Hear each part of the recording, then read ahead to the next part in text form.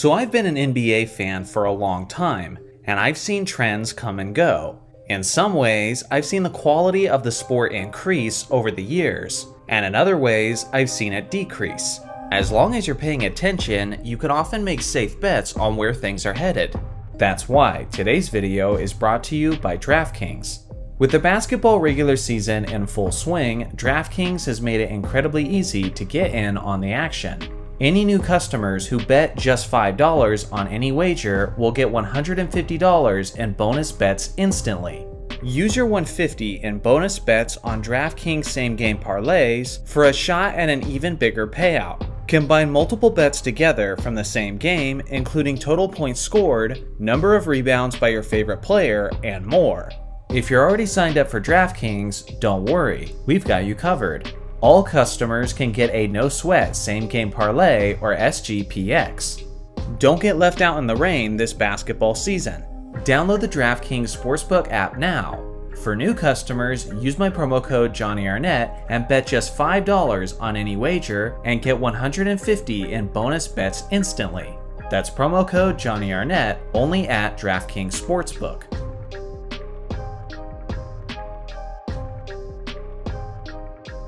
Based on the NBA product that I'm witnessing currently, I'm making my predictions on some of the things we'll see over the next 10 years. And let me know in the comments what are some of your predictions as well. First off, someone is outscoring Kobe Bryant's 81-point game in 2006. One of the reasons I believe this is because modern players hold Kobe in such a high regard. They have tremendous respect and reverence for the Mamba, to the point that many of them are constantly drawing parallels between themselves and the Lakers legend. With that being considered, you just know that several of these guys would absolutely love to surpass the Mamba's historic night if given the opportunity. For goodness sake, just last season, Donovan Mitchell scored 71 points in a regular season game.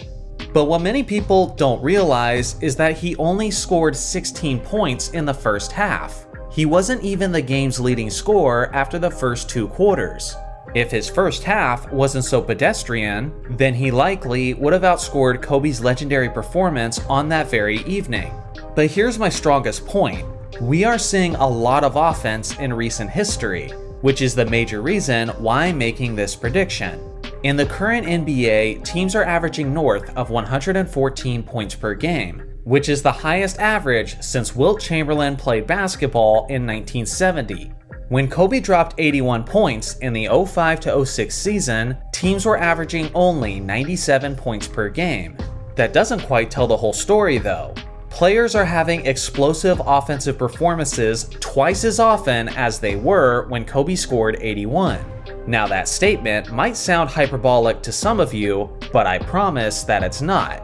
In basically every way you look at it, there is now double the amount of offensive explosions. In the 05-06 season, a total of 3 players averaged at least 30 points per game. And in the 2022-2023 season, there was a total of 6 players.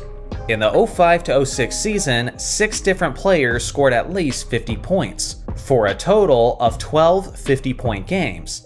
And last season, 14 different players scored at least 50 points, with a total of 25 games. In 05-06, there were 2 games with at least 60 points, and both of them were Kobe Bryant. In 2022-2023, there were 4 games where a player scored at least 60 points, and 2 of them were 70-point games. As you guys can see from the evidence, the frequency in which players are offensively erupting has rapidly increased.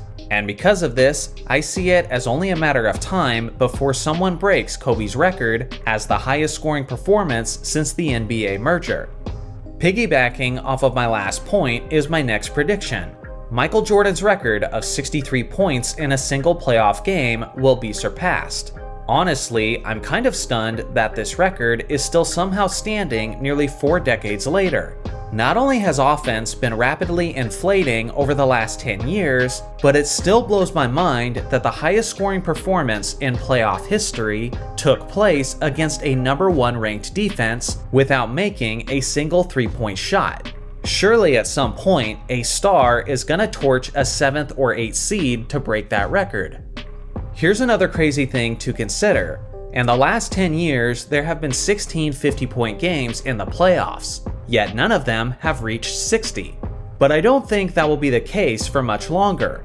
With scoring at a modern high, and with the volume of 3-point attempts being at an all-time high as well, surely some star is gonna get ridiculously hot from 3-point distance and finally break this iconic record.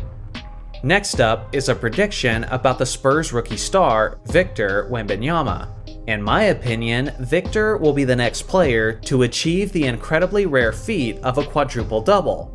Obviously, Wemby is a 7'4" alien who can be incredibly dominant in many ways on the court simultaneously, thanks to his insane combination of size, length, and agility. At the time I'm making this video, Victor is 19 years old and is only 19 games into his NBA career, yet he's already displayed some of his triple-double and quadruple-double potential. In his 13th game in the league, he finished with 19 points, 13 rebounds, 4 assists, and 8 blocks. In his 17th game, he put up 22 points, 11 rebounds, 6 steals, and 4 blocks. Currently, he leads the entire NBA in block shots per game, and he's third among 7-footers in steals per game. In this sense, he actually reminds me of Hakeem Olajuwon, as both players could lead a game on any given night in points, rebounds, assists, steals, or blocks.